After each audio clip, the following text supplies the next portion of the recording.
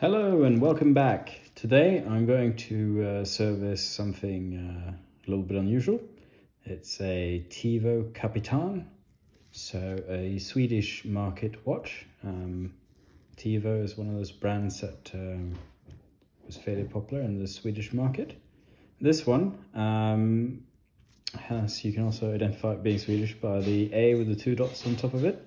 And yeah, it's a very nice design on this, your classical kind of late 50s, early 60s design. And it's a very nice black dial underneath the scratch crystal.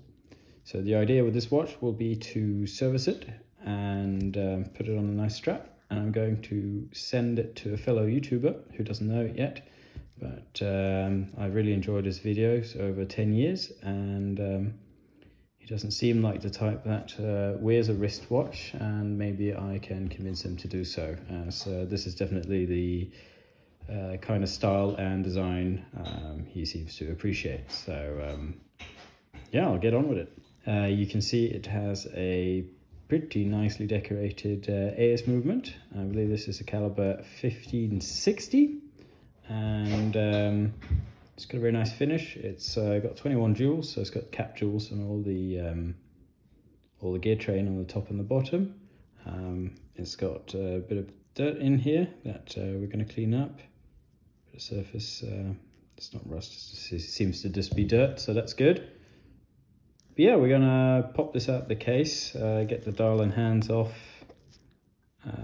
I'm going to clean up this, see if we can polish up the minute and hour hand, and see if we can clean up that little sub-second as well. The dial's got a little bit of patina on it, but that's good. So I didn't mention it, but this watch is going to go to Scott at Cold War Motors. As you've also seen on my channel, I'm very into vintage cars and those things, and I've been following his channels over several years, and I thought it would be nice to give him something as a thanks for the entertainment, because I know it's a lot of hard work to put these movements together, videos together, and yeah, no, I really enjoyed his stuff. And yeah, if you watch this, Scott, thank you for all the good content, and if you can't be bothered, that's fair enough as well, but I have a feeling you'll like this one. So as always, I'm going to do a time-lapse taking this apart, because it's pretty much the same as putting it back together, but in reverse order. So we might as well just get cracking on getting this movement taken apart.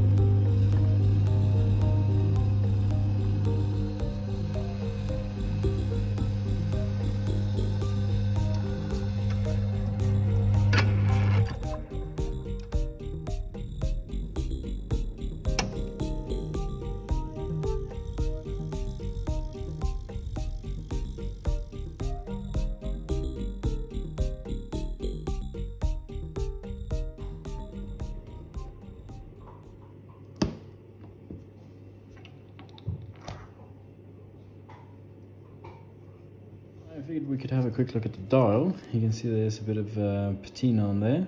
Those dots, there's not much we can do about that. That's pretty much gone into the varnish now. It's of course much less visible underneath the crystal, but I don't mind this kind of patina. It reminds me a bit of a starry sky, but we do have a little bit of gunk around here that I hope a bit of Rodico, gentle dab with Rodico, will clean up. So there's a little bit of grease on there.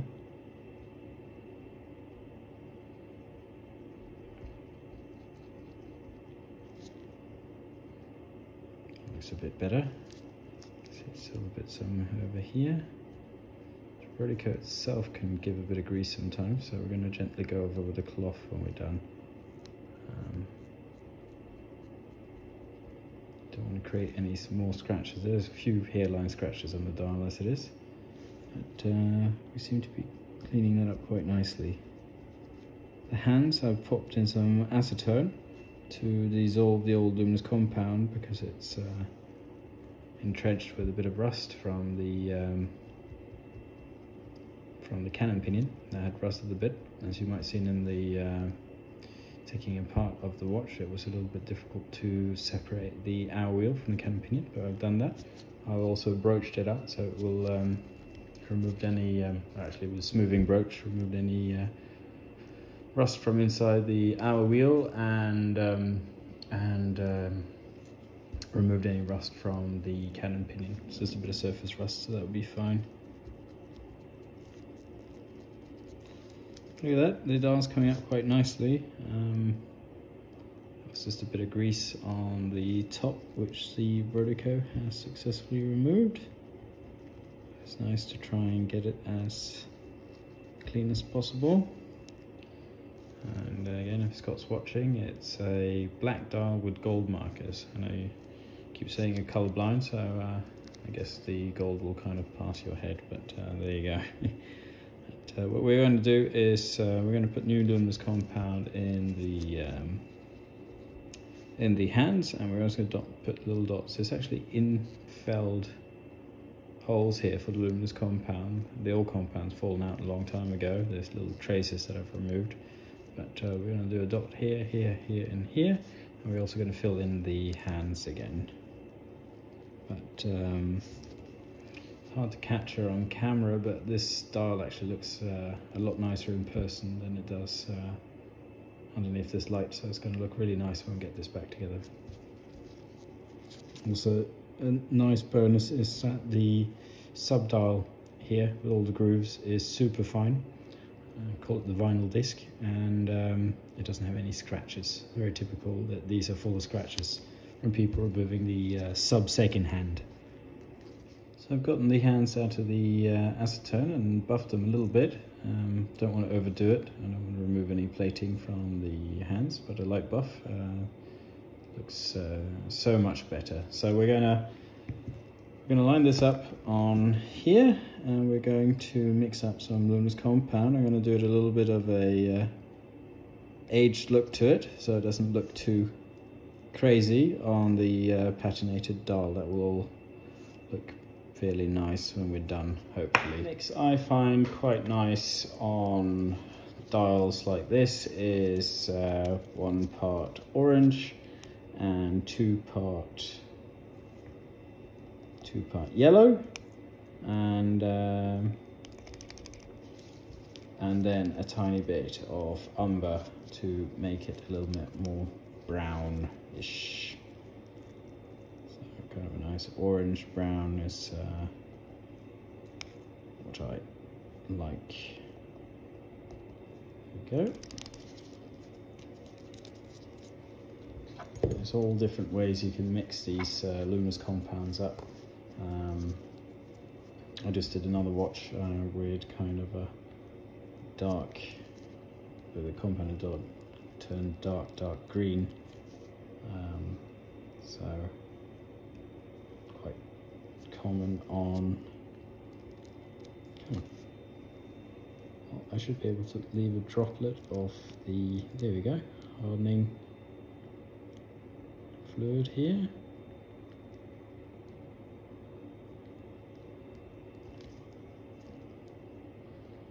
Should be enough.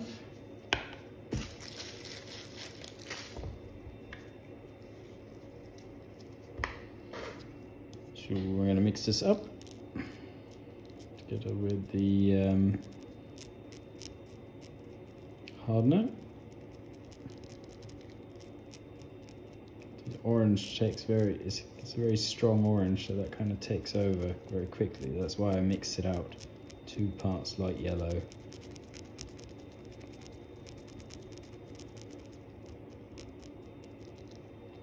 So we're going to do that, and we're going to put a tiny bit of brown umber powder. Just about this much. And as you can see, that really changes the color of this again.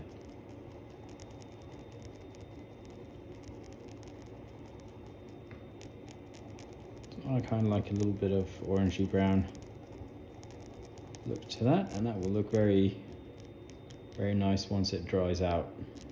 Kind of a beige sand, slightly orange. All right, let's get this on the hands. So, quite a lot of space we need to cover here. Just want to drag this along the top.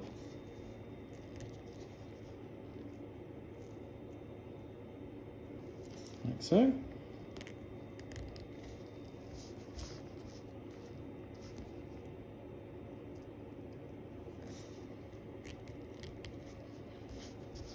Some capillary action going. Cover that.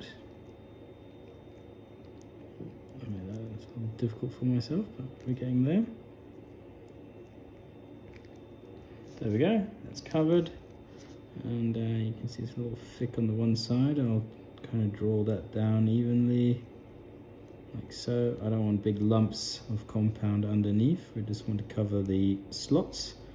And the reason for that is that you don't want to compromise the clearance between the hands once the compound's dry. So you just want the minimum amount like this. It's pretty light, but it's going to look very nice with the black background and on the gold hands, I think. So now I'm going to do the dial. The dial I'm going to do under the microscope, able to line up the dots. I know it's not a big deal, but I think little details like that really set a watch off. Makes it look good.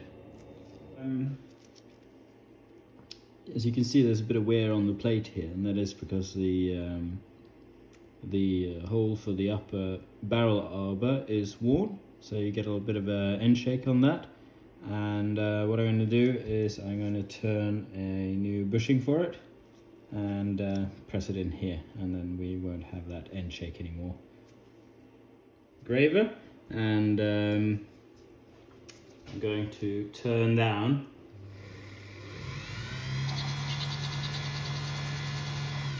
going to turn down to the diameter I want to achieve.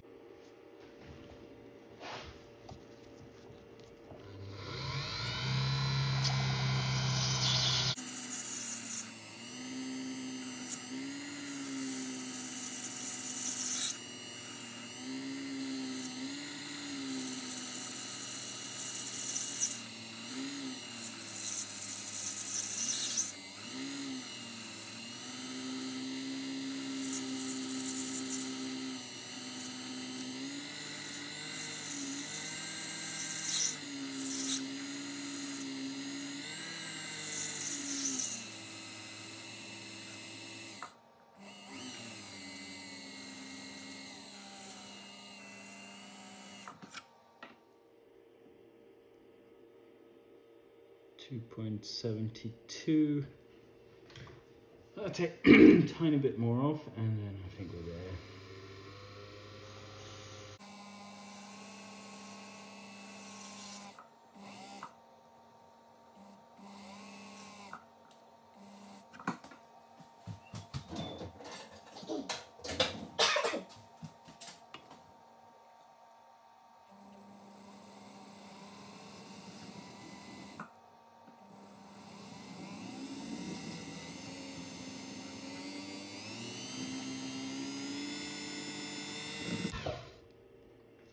Oh, that went somewhere.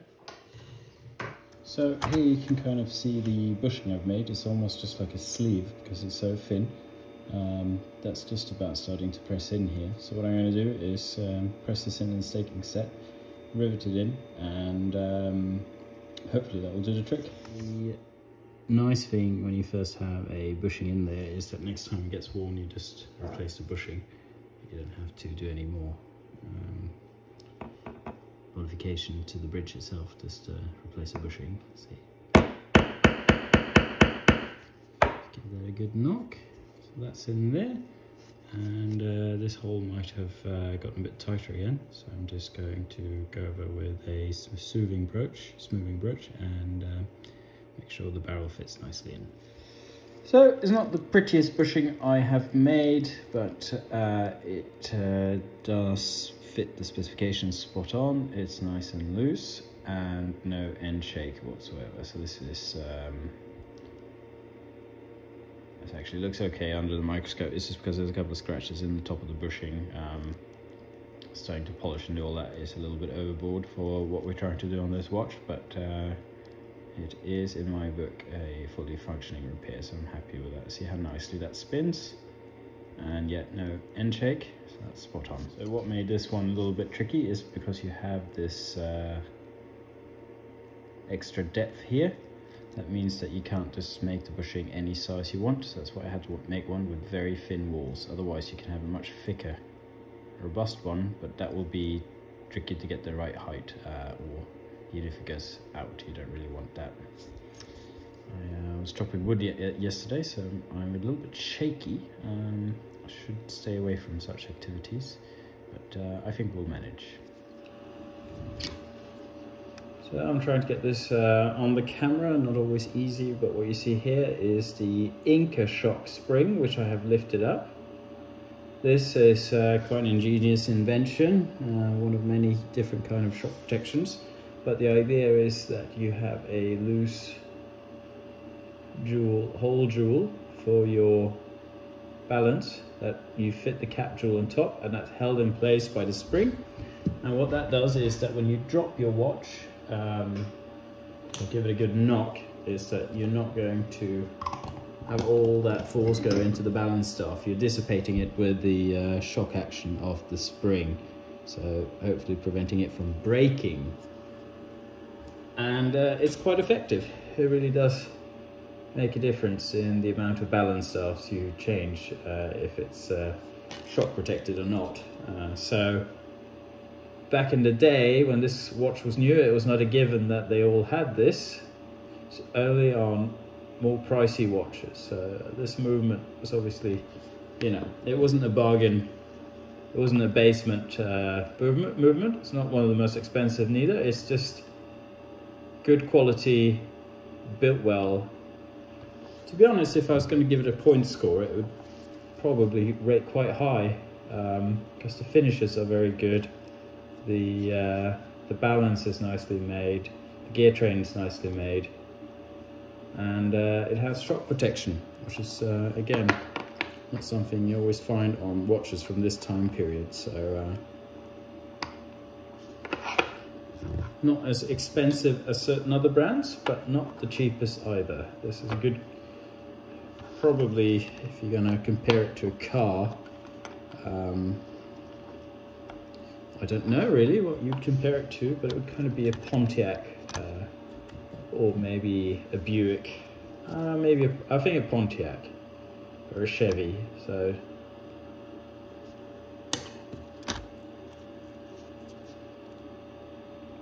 it's kind of somebody who wanted good quality and a little bit extra, but didn't want to pay the top dollar for everything. So somebody that was very conscious about the quality would buy this watch, as it has proper stainless steel case, water resistant, or was back in the day. Even has tension ring crystal, which is quite impressive. It has screw back case back, which is more expensive to manufacture than the snap-on, and much more robust. It has pretty good movement, and yeah, it just doesn't have that brand name, which would make it expensive. in the same way as a Longines or Amiga or those things, but the quality is pretty much on par with those brands. So you'd have a, well, the Tevo wouldn't manufacture their own watches, but they would have watches put together for them. So you'd have a dial manufacturer, sending the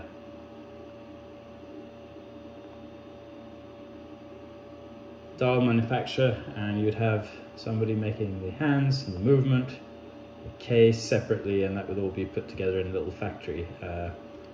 And they would be called Tevos or Viking or whatever other kind of brand they would be putting together in those factories, and usually would go to a jeweler or something like that. So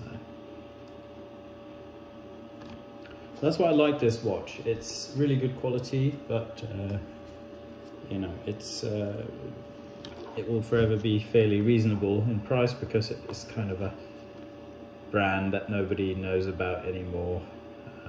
I don't think a lot of people know about this outside of Sweden anyway. Yeah, enough rambling on about that. I did mention this had some cap jewels, and here's one of the lower ones. Actually only has one lower cap jewel that comes on here. I don't know if you can see it, if it's, that's the lower cap jewel here. And it has some very small screws accompanying it. Let's see, top ones are even smaller, but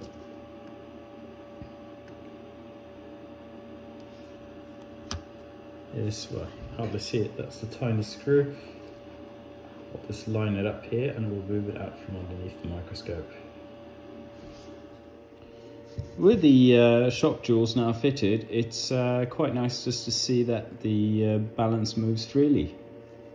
And it does in every position, which is good. If you have a bent balance staff or the hairspring isn't central, you quite easily see that something, so the balance staff would slow down usually quite quickly, or you can tell certain issues. Whereas if you just put your tire movement together, put your balance in, then your balance jewels, it might stop and you don't know if it's a balance, a gear train or whatever, but when you can see that the balance moves freely like this, you have a good indication that your balance is fine. Next, I'm going to take the balance out again and start fitting the gear train.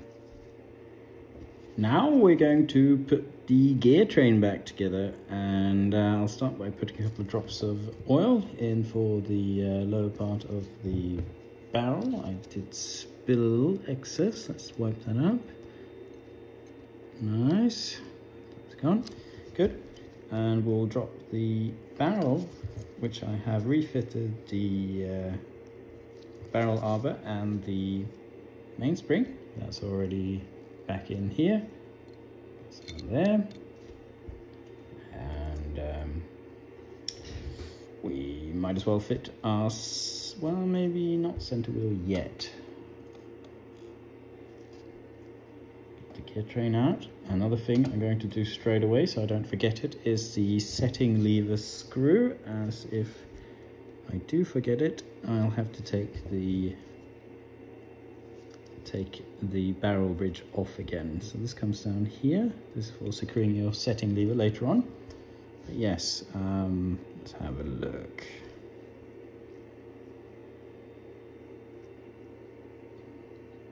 Third wheel,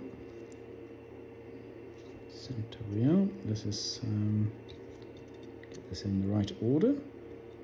Fourth wheel, third wheel, center wheel / second wheel. There we go. Nice. Going to do a little droplet of oil on the side here and here. That's prepared. Next, we're going to drop on the barrel bridge. Very nicely made, this movement really is. Squeeze that on. And now, of course, no more end shake here, which is great. First of all, if you get too much end shake, it's going to touch your center wheel, blocking the movement, gear train, and you're also scratching up your plate here unnecessarily. So that's nice, that's fixed. Next is for the gear train. Oh, we've got to get the escape wheel in as well. Comes in here. That's already got its cap jewel and oiled on the underside. Now we can get this in. So what I need to do is line up those pivots, and I'm going to do that under the microscope as my eyesight will not allow me to see what's going on here. So yeah, be right back. That's the pivots lined up. I will now secure the bridges with the bridge screws. Again, very nicely made, highly polished, good quality throughout, very nice finish. I don't know if you can see it very well, but it's good quality movement.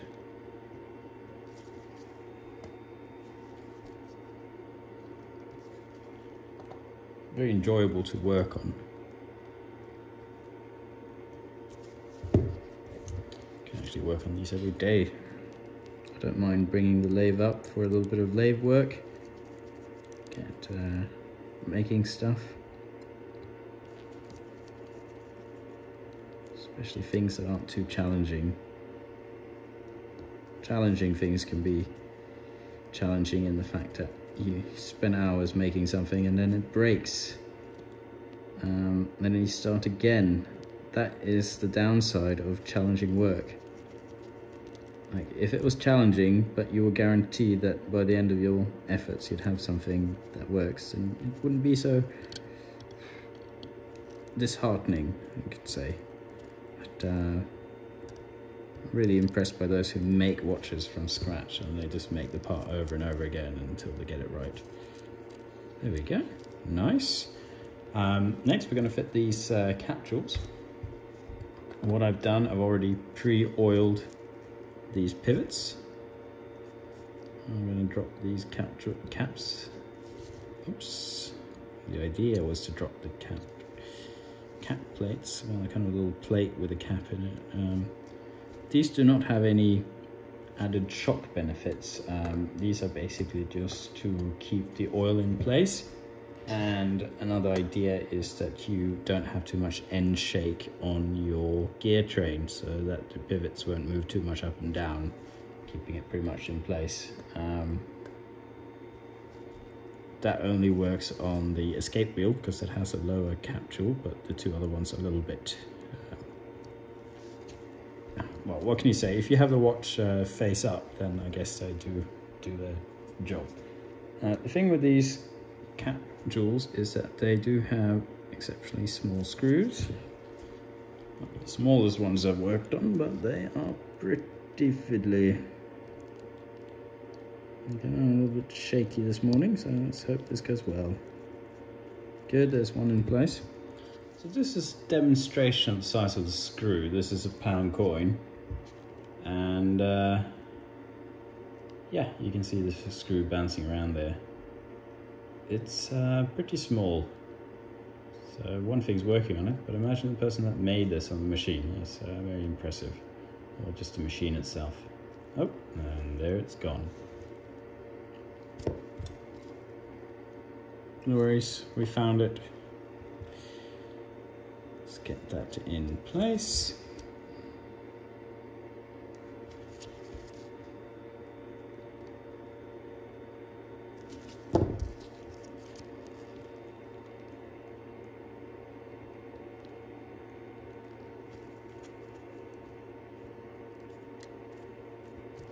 There we go.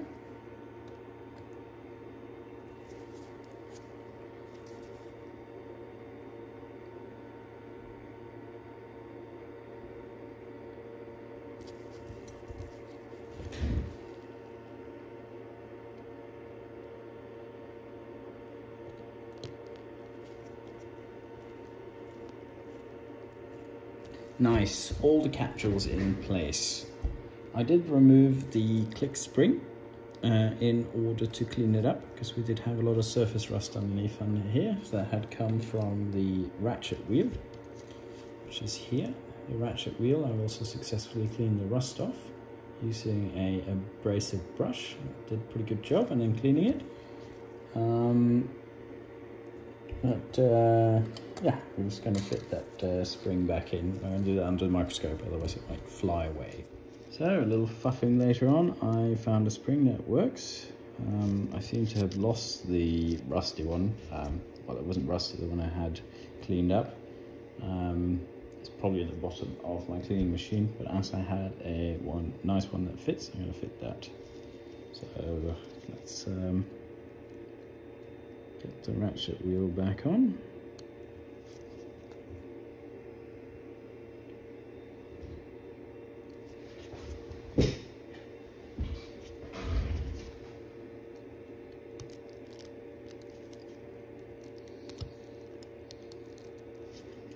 There we go.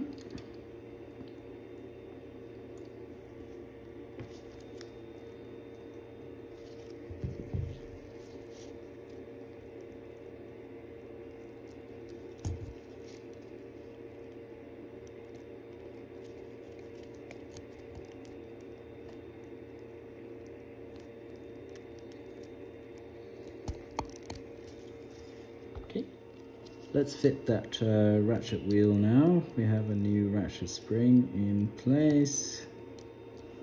Falls in like so. Gear train moves freely, that's good. And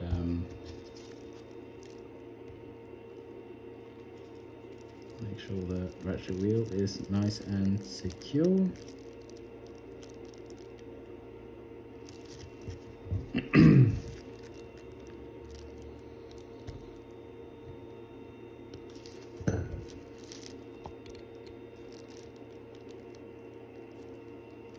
Okay, that's seems when I tighten that, it squeezes together. This is how it should move. When I tighten the screw, it's so good.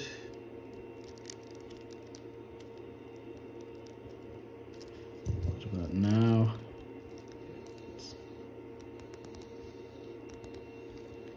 Pretty tight.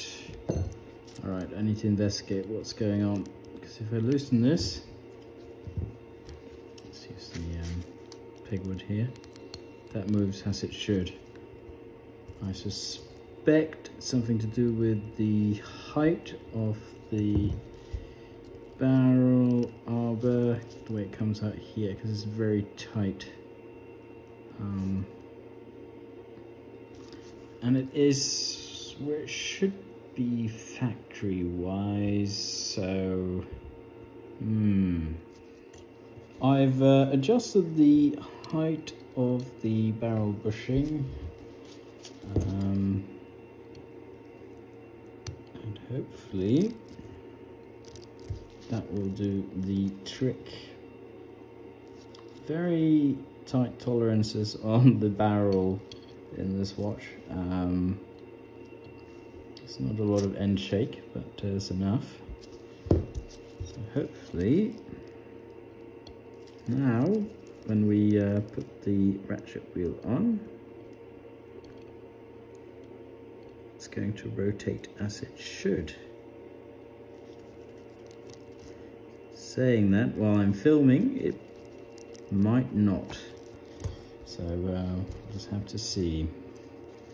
This is what really drags out a repair sometimes, is little things like this, where you've done things the way it should be, but for some reason the part is just that tiny bit too short, or just a little bit off, and you end up mucking around for hours trying to get it right.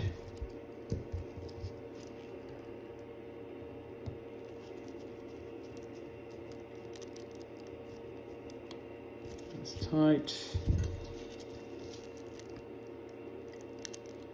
That's too tight, way too tight. That's not how it should be. Loosen that up again.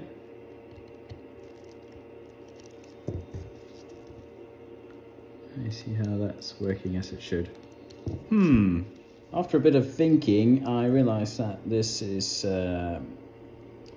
bulging a little bit upwards, which was causing, when you tighten it, to the sides to actually come down. So I have given it a little knock in the staking set with a oval punch, so that this should now lie higher.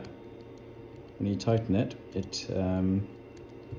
rather than being squeezed down, it will come up a little bit, just a tiny bit, but hopefully that will be enough so that this ratchet wheel isn't squeezed onto the plate itself. And look at that, now that is working as it should, beautifully. Excellent, so upwards and onwards. We have this little protecting ring here that prevents wear on the brass. This little steel ring, that's always nice. And we have our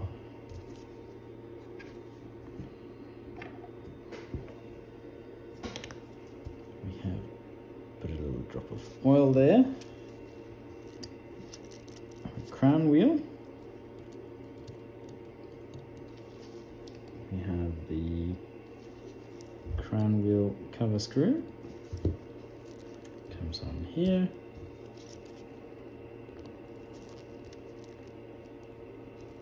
Like so. Very nice. Very happy with that. So at this point, I think we are going to turn the movement around, fit the setting and winding mechanism. Movement plopped around. I'm going to start by putting a little bit of droplet of oil on the center wheel here, and then we can fit the clutch, or the cannon pinion, clutch wheel, whatever you want to call it. Press that down like so. We're going to fit a little bit of oil.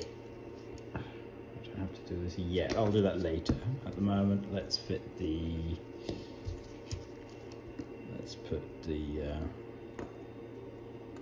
ratchet wheel, sliding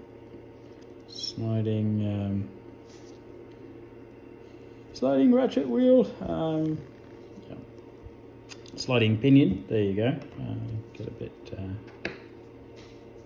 plenty of words to remember. I don't always remember things, especially when I try to work and talk at the same time. There we go. Sliding pinion in. Bit of grease on the teeth on the winding pinion. That gets to go in as well. Secure this a bit better here. That's not sitting as I want it to. It's a bit better. Good.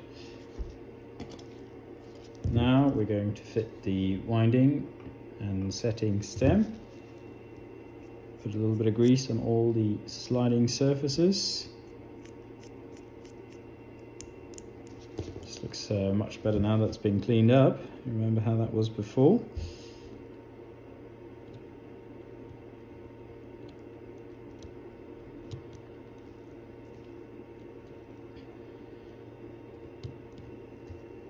There we go. And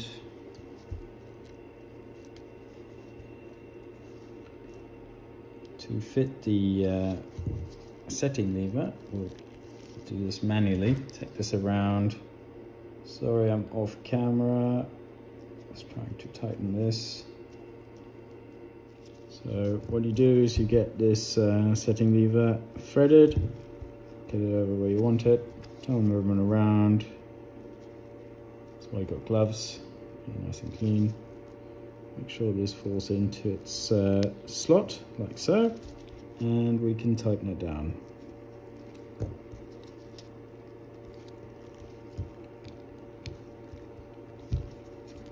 Nice. That done, we'll only got a little bit of grease here. Every kind of surface that slides, we pop a little bit of blue grease like this. We're gonna have a little bit of grease on here, a little bit of grease here. Next, we have our yoke lever. That kind of determines the sliding pinion's position, either winding or setting. The yoke has its own spring. will also fit now.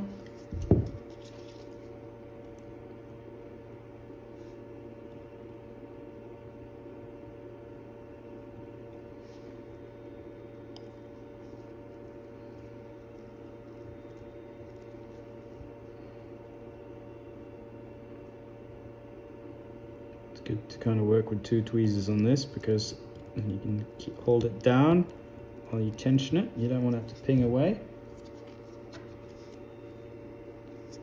Next, we're going to put a little bit of oil on the pillars for the minute wheel and the intermediate setting wheel. If you look at this, I don't know how well you can see it, but there's a beveling on that. You want the beveling downwards position, engaging with the sliding pinion, like so. You got your minute wheel coming here.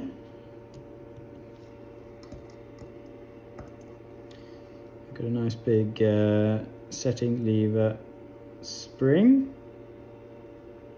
That, a good idea to put that in the right way. Let's have a look.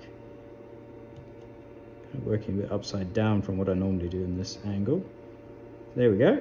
We've got 2 screws, so it's going to secure that.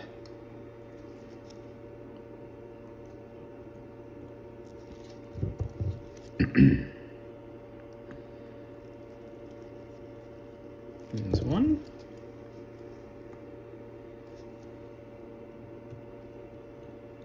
Here's 2. Now that the screws are sort of in, we can tension the spring onto where it should be, like that. And we can tighten the setting lever spring in place. So the job of the setting lever spring is just basically holding it in winding position like this, so you don't have to hold it out constantly. So winding and setting. So the idea is that when our pallet fork comes in, it will block the movement from moving freely, and the clutch will allow you to turn the hands, set the time, and yeah, that's it. I'll pop this around again, like so, and we're going to fit the pallet fork. All right, now we're fitting the pallet fork.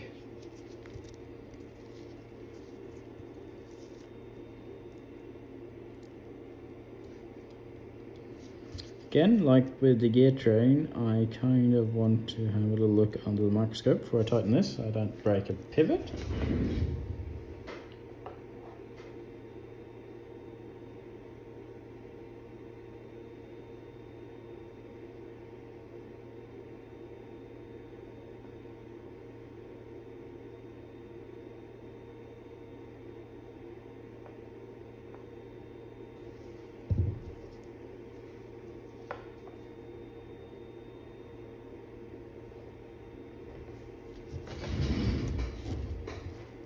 So the pivot is safely in its jewel, and we can now secure the bridge with a screw.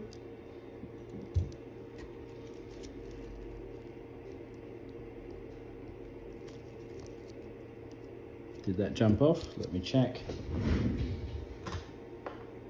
No, it did not. But it's also worth checking before you tighten the screw, because that takes about 4 seconds, and replacing the pallet fork can be a big operation for the pallet fork pivot. I have turned one of those pivots before. It's not fun because yeah. Well, now we're going to wind a movement. Going to oil the pallet forks. So a little bit of oil here allows the escape wheel the pallet jewel to slide on the escape wheel much easier. So now the moment I've been waiting for, and that is fitting the balance again. And let's see if this watch will work. I've oiled the pallet fork. I have more detailed videos of that, so I'm not going to put the same things in every video. If you look at my other videos, you can see that process. Here we go, in with the balance. impulse pin on the right position of the hook. Yes, she wants to run. Let's get this incorrect. Why is this so clumsy right now? Here we go. These pins are a little tight. I could broach them up, but I think this will be fine. There we go. Lovely. See, sometimes I do talk to myself a bit. It's a little bit of a hazard working alone in the workshop here.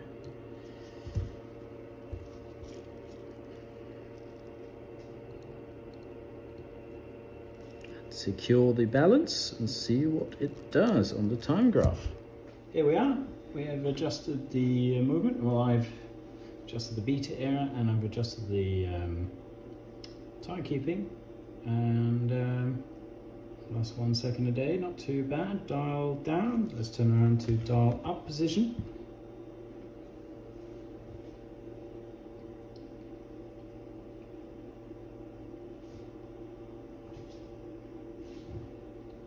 Plus 2 seconds. Well, it's probably going to be losing about a second when that's at -3. Yeah, still very good positional variation from dial down to dial up. There's nothing really to go wrong here. It's nice and straight. Good beta error still. Amplitude is good. The challenge, of course, is sideways position. So we'll do crown down. Well, sort of down. Let's adjust it. That's crown down now. Get a little bit of a beat error. But wow, look at that. It's actually, this balance is very nicely poised, and it's keeping very good time. Much better than a lot of other watches I've worked on. That just says something about the AS quality here. That's remarkable. That's almost, probably almost be chronometer specifications. Let's do dial crown north, so let's crown up. Look at that. Wow. This is one of the best performing watches I've done in a while.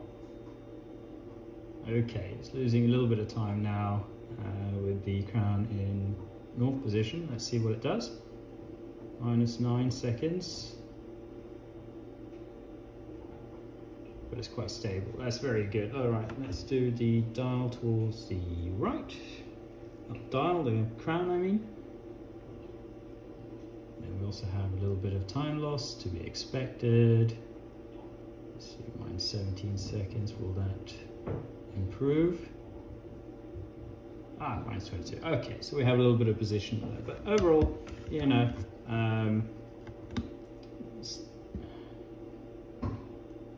that's the crown to the left.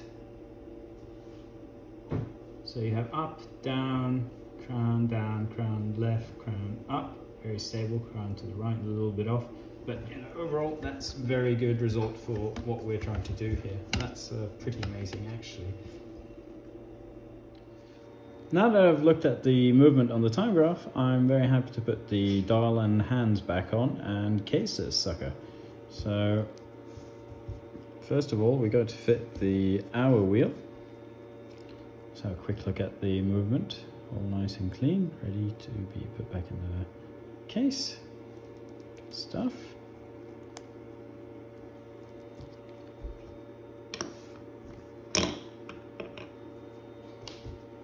Now hopefully the hour wheel will just slide nicely on here. Put a drop of oil here to prevent any corrosion in the future. Even if the new owner is clumsy and dunks it in water.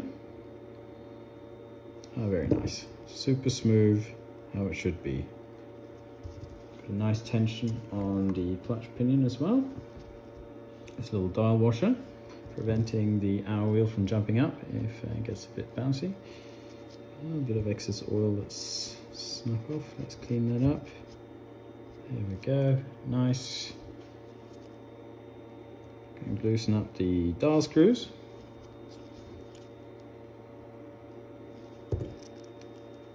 And we can fit the dial.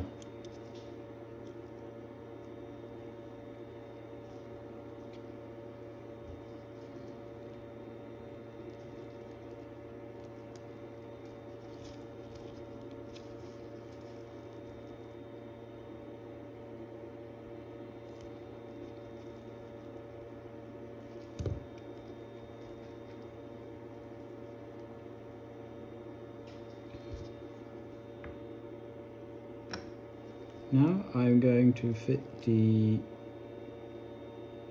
sub-second dial, sub-second hand. Call it a sub-second because the second is in underneath the hands. I'm going to make sure that's got the right height and do that under the microscope. Sub-second hand is on the right height. Next, we don't have a date, so we can just fit our hand wherever.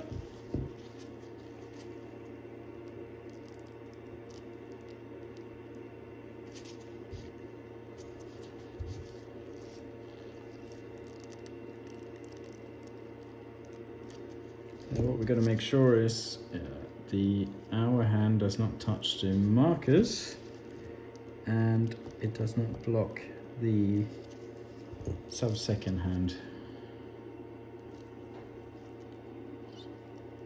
It's tight, but got the correct clearance. And the same for, let's have a look for the sub-second hand. See that clears.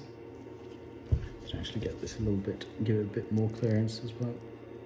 There you go, that's on there correctly now. It's better. See, that's nice and tight.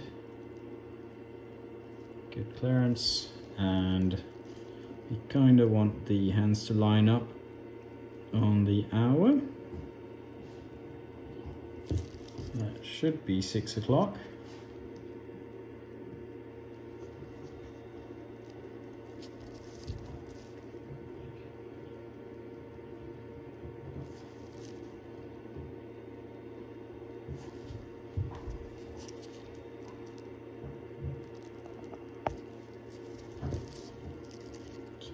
Missed there a little bit. Let's have a look.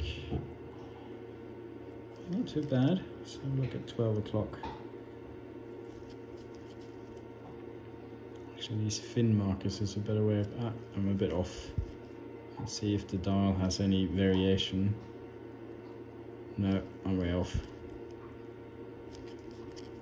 12 o'clock as well, I'm way off. So I'm going to get this off again and realign it. I'm back, and now I've aligned this much better. So now it's pretty much where I want it. So 6 o'clock, about there. You see on the fin markers, it lines up very nicely with 12 o'clock. So yeah, very happy with that. In this light, you can see all the defects in the dial, but to be honest, it gives it a bit of charm. It's not a new watch, it's pretty old, and I think it's going to look even better when we get it underneath the new crystal. I did replace the crystal on this. The old one was pretty knackered and has a huge tension crack in the crystal itself, so I can't just polish it out. Notice it's a recessed, so it's got a tension ring, but it's also a step tension ring, so luckily I've noticed that, otherwise you won't get the watch in the case. So now I'm going to take the stem out, pop it back in the new case, and we'll finish off.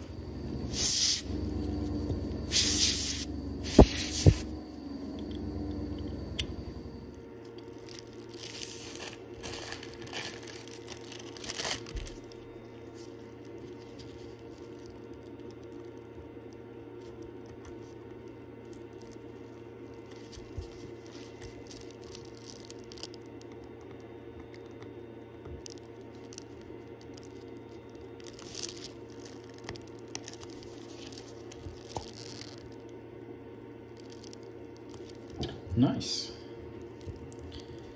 So we have these funky case clamps here that work a bit like on a Rolex. We actually screw them outwards, and the edge of the screw will clamp up against the case, securing the movement in the case.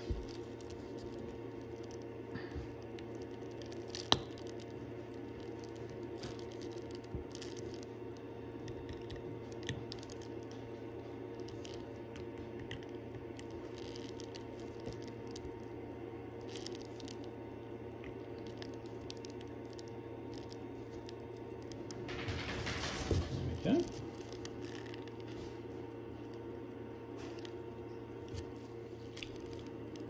Here we go, nice and clean. what a nice robust movement this is, especially now that we've replaced, or we've fitted a bushing on the top here for the barrel arbor. That's not going to wear for a long time, and if it's serviced again before it starts wearing, that will last for a very, very long time. I do like the construction of the case. I do like how you got a couple of clamp screws that clamp up against the movement down into the case. Just overall very good execution. Got a new case back gasket on here. Should prevent some moisture coming in. Got a new crystal that will do the same, but we do have the old crown. So it won't be waterproof, but it will be water resistant. Secure that case back. And look at that. Get some. Look at that! What a transformation! I really like it. Really cool watch. Really nice details in this watch, put together well. Beautiful dial, beautiful patina. I think those hands just really cleaned up beautifully with those nice markers. Very, very cool mid-century design. I hope the new owner will be happy with it and wear it as it should. And yeah, until next time, have a good one.